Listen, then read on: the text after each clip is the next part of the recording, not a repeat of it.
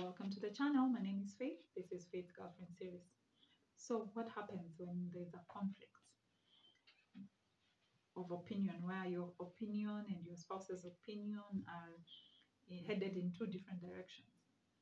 First, before you even decide whether to sit and discuss, whether it's even worth discussing, ask yourself, how important is this to me? What happens if I let it go? Does it compromise any core values that I have?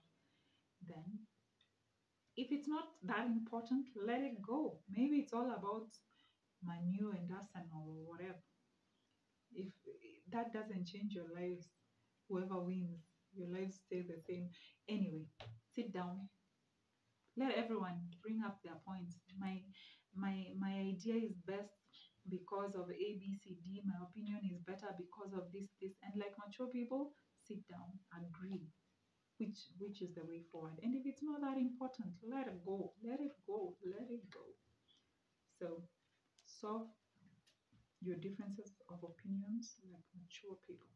Thank you for watching.